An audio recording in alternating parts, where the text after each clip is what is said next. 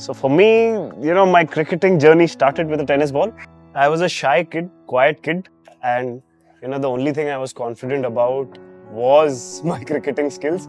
The way my journey started, and I used to play a lot of cricket, was with my friends who lived in my society. They are my childhood friends and they're till date my friends. We are 6 people, and from that day, all of us wanted to be a cricketer. I lost my father when I was a kid, so we were very close units. So I've got my sister and my mother, so obviously I'm very close to all of them. And whenever things go well, don't go well, we keep an atmosphere at the home that everything is similar. We're just happy, we're just grateful for whatever I've got as a cricketer. My mother, she's done a lot for me. She's a school principal. She just retired, so she's done a lot of hard work for us. So you don't need to go anywhere for inspiration. The inspiration is just at home. The day you feel satisfied is the day your progress stops. So I always still feel that there's still a long way to go.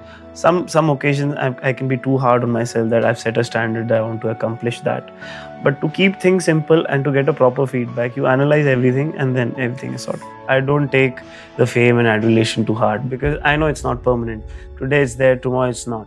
If you run behind success, success doesn't come up to you. If you run behind money, money will not come. So if you run behind excellence, everything else will automatically follow. All those philosophies, I also can relate to it. I also focus on all similar things, that I want to do all the processes right.